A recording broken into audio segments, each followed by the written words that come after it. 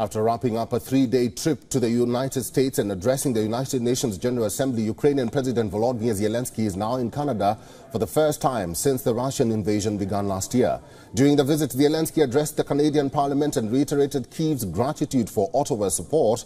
Since the beginning of the Russian invasion, Canada has committed over $5.9 billion in aid to Ukraine. During the latest trip, Canadian Prime Minister Justin Trudeau pledged an additional $480 million of military aid for Ukraine. The multi-year aid will be used for procuring 50 armored vehicles and training on F-16 fighter jets.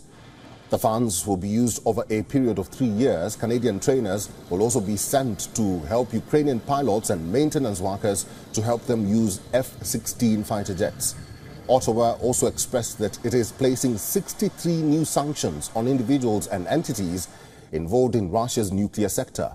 Canada's previous military assistance to Ukraine included Leopard 2 tanks, air defense and artillery systems, anti-tank weapons and drones. It also trained more than 36,000 Ukrainian soldiers.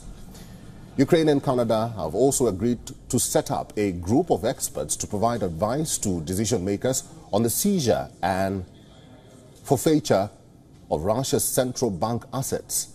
With a population of over 1.4 million Ukrainians, Canada is a home to the world's second largest Ukrainian diaspora population. Canadian lawmakers have voiced their concerns about the slowly fading assistance of U.S. majorly due to the frequent GOP obstructions. Prior to his Canada trip, Zelensky spoke to Joe Biden on weakening political support in the U.S.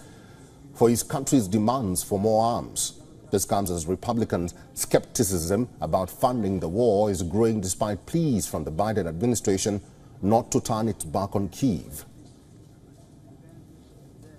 WION is now available in your country. Download the app now and get all the news on the move.